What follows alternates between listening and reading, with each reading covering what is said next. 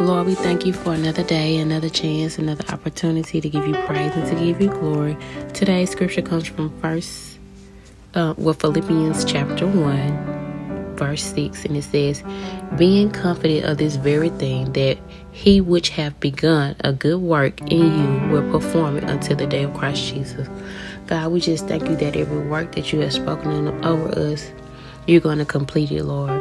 Whatever gift you have given us, God, whatever promise you have promised us, God, you're going to finish it, God. We can have faith and know that you shall finish everything that you told us, Lord. Let us not depend on what we see, God, but depend on your word, God, and what we have heard from you say.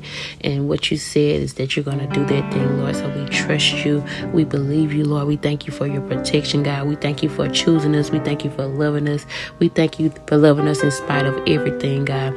We thank you that we are your chosen people, that we are your kings and queens, your sons and daughters, God. We pray that you continue to just watch over us, bless us, God. Bless everyone connected to us. Bless our children, God. Let everything we touch be blessed, God. Bless our health, God.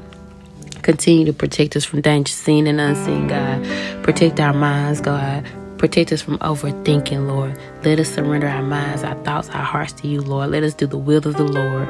We thank you that this latter shall be greater than our past, God. We will not be so anxious for the future, but we will know that today that you are with us and you're going to walk with us all the days of our life. We love you. We trust you, God. We declare this word of our life in Jesus' name. Amen.